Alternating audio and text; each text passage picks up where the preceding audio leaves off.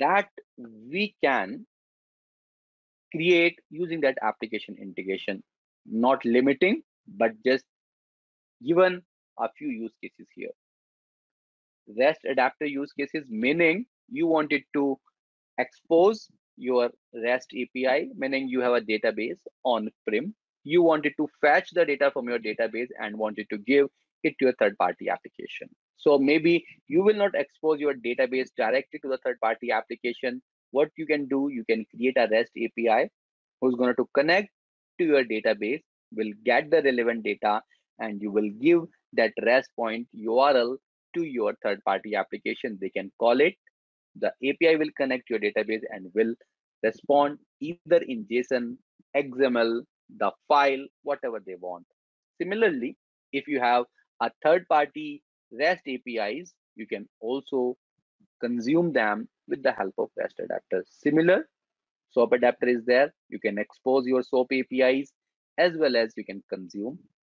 FTP adapter is again a very popular adapter in case you wanted to process the files from your public FTP or SFTP or private FTP or SFTP. You can read, write, download, delete, move file from one directory to another. FTP adapter has various operations, as I mentioned, just like read file, write file, delete file, download file, and move file. You can also connect to your local file server using that file adapter, but you have to leverage another component which is connectivity agent. You can subscribe event from your third-party application like Salesforce, and we are going to execute one key use case around that SFDC adapter only.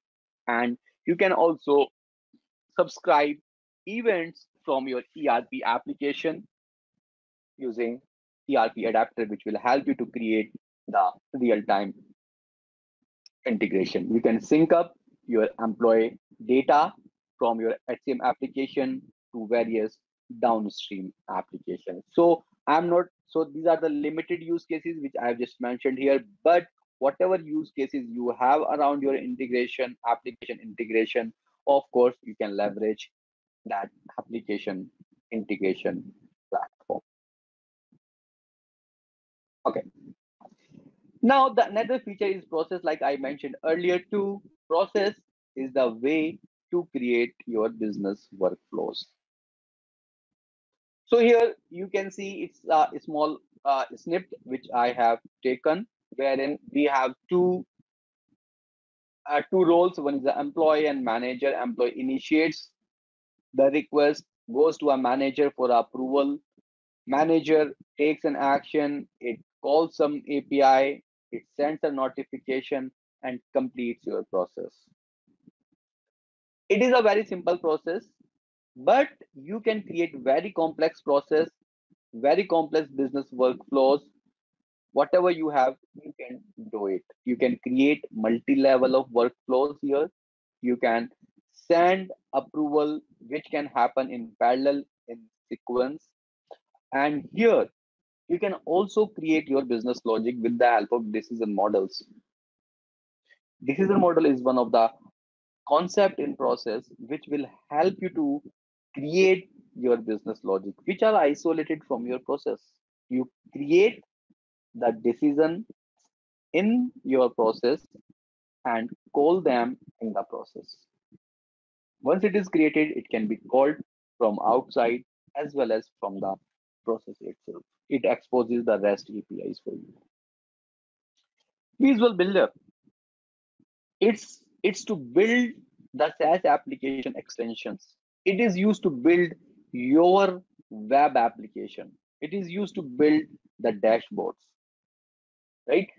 It can be connected to any application in the world with the help of service connection. Service connection is one of the features of Visual Builder, which can connect to any application. The only requirement is REST API.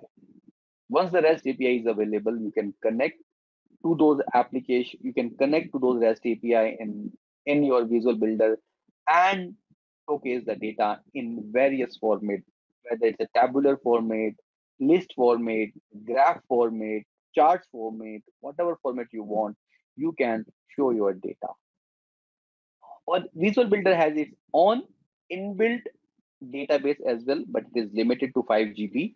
It's like you can create the data, you can maintain your data, and sometimes that embedded database will not help because it has a limitation.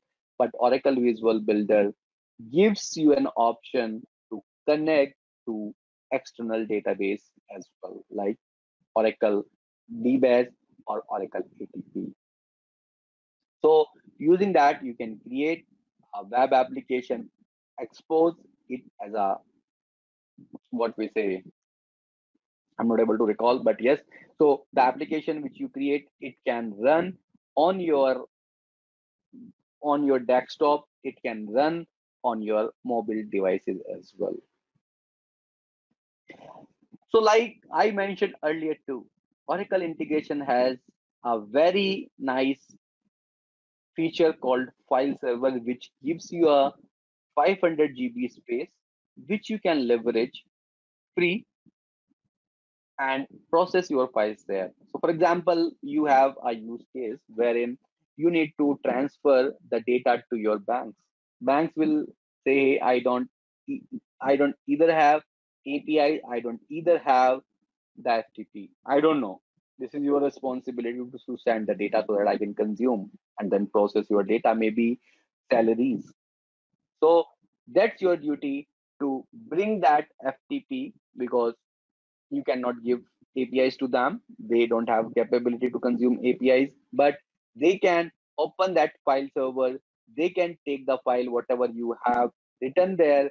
They will upload that data in their systems and then process the salaries. Correct? So that file server you can connect via that SFTP client like WinSCP or FileZilla, as well as file server has its own REST APIs as well, which you can connect and then create the folders, process the files there. And this file server can be connected with your integration with the help of FTP adapter. Integration Insight. Integration Insight in Oracle integration dramatically simplifies the process of modeling and extracting meaningful business metrics, allowing business executive to understand, monitor, and react quickly to changing demands.